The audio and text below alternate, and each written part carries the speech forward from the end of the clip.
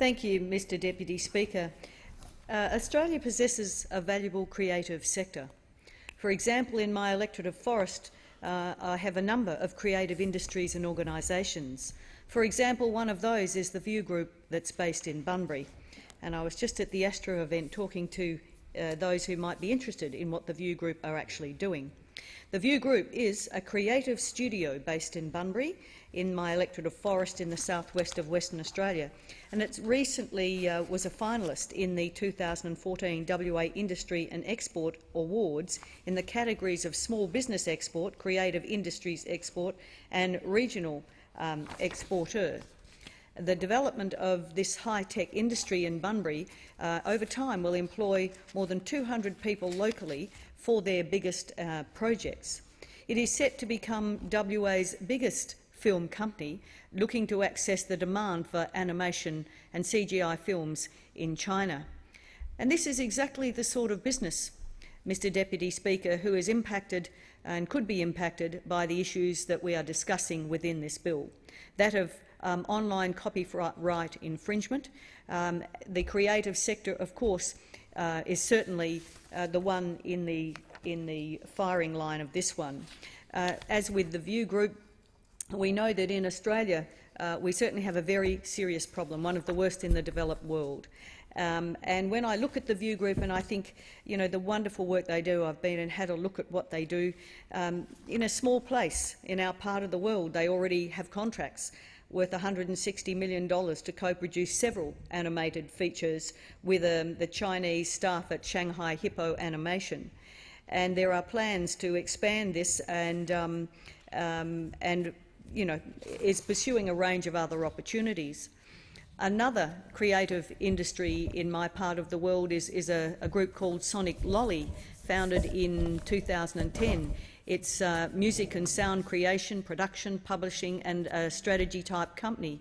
And it operates out of world-class recording facilities in, of all places, Margaret River in Western Australia. So they really have a regional and international target market, as well as in the local, regional and national industries. And of course there is, as we know, a great demand for quality recording, for production, for music business strategy, artist development, all of the things that are happening through Sonic Lolly and other businesses in a similar way. And I know when I looked at the South West Development Commission looked at this whole issue of the creative industries in the southwest, and there was a report done by SGS Economics and Planning. And when they looked at the 2011 census, there were 1,095 employees working in the creative economy in the southwest at that time.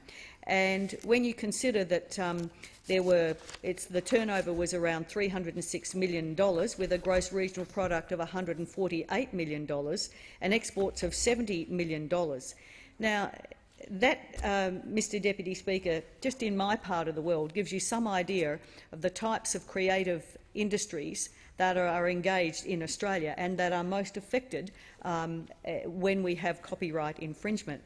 There were some additional messages in that report that you could tell that this is going to be an emerging industry. The Southwest region really hosts more than a tenth of the statewide specialists employed in film, in TV and radio, and 7% of the statewide employment in publishing. So this is an area that certainly is impacted by this issue of copyright. And we have so many high-performing creative industries: film, TV, radio, publishing, architecture, design and visual arts, and music and performing arts. And the growth was at 3.6%. And each creative sector worker in the southwest basically adds more value, $136,000 a year, than his or her counterpart in other locations, including Perth and even other world-renowned international creative locations. So aren't they doing a great job, Mr Deputy Speaker? And of course, this region needs to be able, and this particular sector is something that is a focus of the regional economy in the future. And that's why this type of legislation is particularly important, Mr Deputy Speaker. Yes, it may not be all that needs doing in this space over time, but this bill introduces a real key reform that will reduce online copyright infringement because of the specific concern raised by copyright owners. And I'm not surprised why when you look at the reasons and the figures behind that, Mr Deputy Speaker. Copyright protection provides an essential mechanism for ensuring the viability and success of creative industry, those that I spoke about at the beginning of my speech. Just a snapshot of what's currently happening but will happen in the future, not in just my part of Australia but right around Australia. But I'm particularly proud of what those businesses do and the emerging sector that is the creative sector. And we need to keep incentivising and rewarding such creators like those people in the southwest of Western Australia. And where online copyright infringement happens on a large scale, copyright owners need an efficient mechanism to disrupt the business models of online locations operated outside of Australia that distribute infringing copyright material to Australian consumers. There are significant difficulties in taking direct enforcement action against those types of entities that are operating outside of Australia. And online copyright infringement poses a significant threat to incentives and rewards to the businesses, the creative sector in Australia that I spoke about, really due to the ease in which copyright material can be copied, can be shared, and it's viral almost, and through digital means without any authorisation. And when you consider that Australia's copyright industries employ 900,000 people, an economic value of more than $90 billion and $7 billion in exports around this country, and of course digitisation means that they are particularly susceptible to online copyright infringement. And this really impacts directly on the Australian economy. That's why we have taken this so seriously. But it can hurt consumers as well. Consumers accessing material, whether it's in this way unlawfully, they're certainly not covered by consumer protection laws and may be exposing themselves to the risk of fraud and other forms of cybercrime, without a question, Mr Deputy Speaker. And as you know, I do a lot of work in this space. And I see, I do presentations into the community, into school groups, parents, businesses and broader community groups. I see the harm that they come to in this space all of the time. And one of the focuses, the absolute focus of what I do, is around children and the education of children in what they do online. And in this space, I noted that both the Attorney-General and the Minister for Communications noted that children in this space of online piracy and online copyright may be exposed to material that is not age-appropriate. And I can certainly say that that is exactly what's happening, whether it's in my community or others around Australia. Children are, through this medium, being exposed to material that is certainly not appropriate for their age, facilitated by this issue. And of course, no, we can't expect that any single measure is likely to eliminate online copyright infringement, but we have to take one step at a time. And this is an important step in developing this particular legislation. And I think the ease, as I said, there's no easy solution, and there are a range of measures that are required to reduce piracy, because we want to continue, for people to be able to continue to enjoy content in that digital environment. But rights holders need to know that their content can be accessed easily and at a reasonable price, and that internet service providers take reasonable steps to ensure that their systems are not used to infringe copyright. And we really need consumers who are prepared to do the right thing and access that content lawfully, so that our creative industries can get the benefit of what they actually produce, of their imagination, of their investment, of their creativity, often their heart and soul that they put into this place, into the work that they do. And of course that we need a legal framework that facilitates that industry cooperation so that we have flexible but effective measures to help combat online piracy. Overseas, we've seen other countries trying to address this. This is not a simple issue.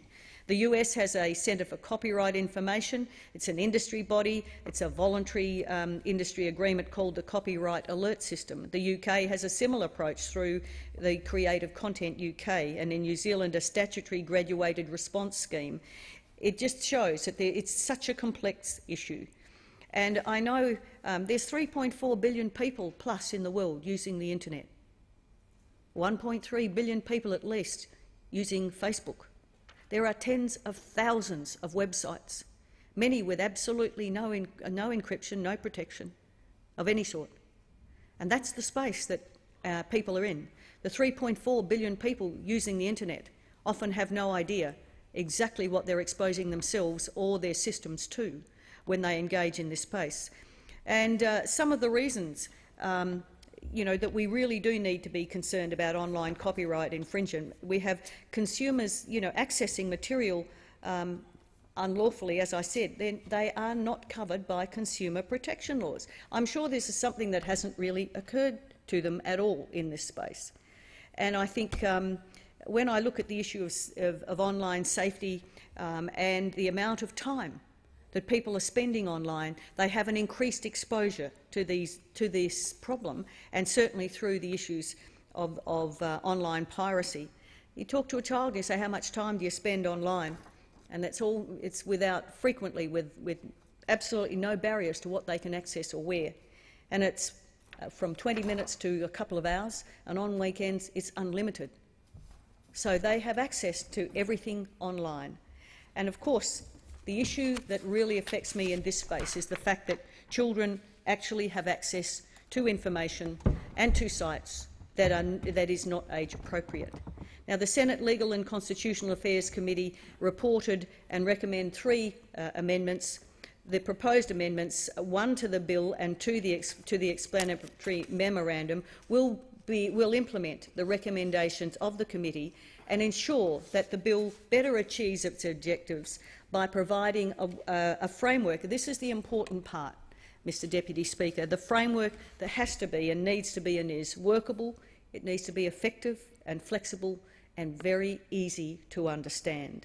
There is only 1 proposed amendment to the bill, and to consider whether to grant an injunction. The Federal Court may take into account the list of specified matters rather than being required to take these matters into account, which enables the Federal Court to exercise discretion as to what matters to take into account, as well as the appropriate weight to place on these matters. Again, it needs to be a practical approach, consistent with that normally taken by a court in assessing whether to grant an injunction.